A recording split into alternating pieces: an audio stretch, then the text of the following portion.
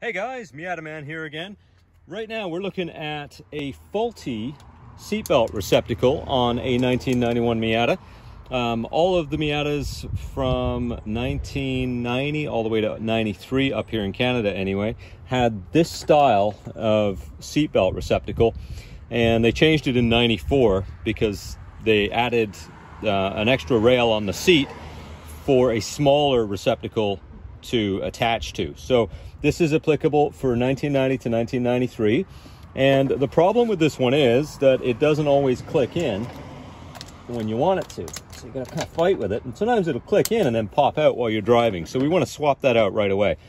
If you get in a jam and you can't find a new one or a good used one, you can actually borrow the one from the passenger side and put it on the driver's side, and it will work just fine. The only difference is it doesn't have the wire that triggers the light if you don't have your seatbelt plugged in.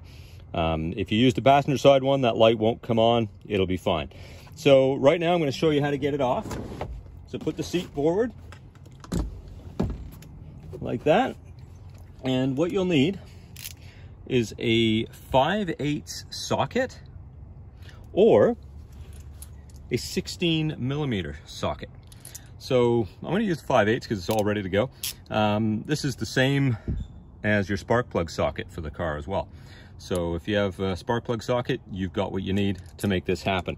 So 16mm or 5/8 will get it done.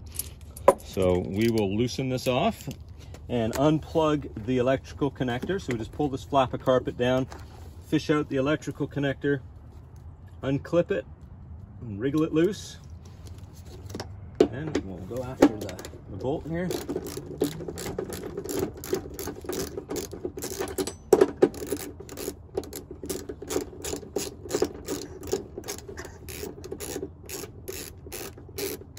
There we are. Okay, so once that's out, and I'll show you how nasty this one is. It's pretty degraded, as you can tell. So we will put a replacement one in, which looks way nicer. This is actually a passenger side one out of a low mileage car, and as you can tell, it looks like it's not been in the sun very much, and it's probably hardly been used. So it's gonna last a lot longer than maybe a driver's side one will. So what we'll do, we'll put a little bit of Never-Seez on this bolt here. And I'm going to put a little bit on this here as well. This little post. It goes to the exterior of the car. So if we can put a bit of this on, then it'll help to prevent corrosion and rust and stuff like that. So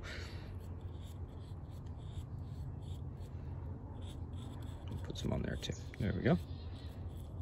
So now that's ready to reinstall.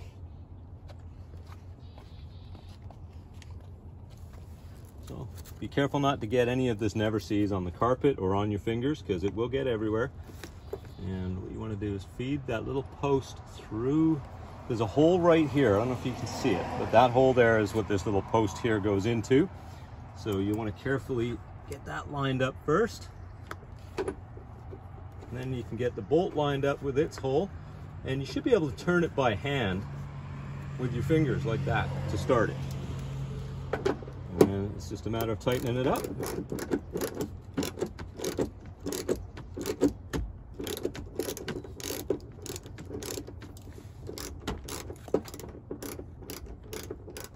There we go.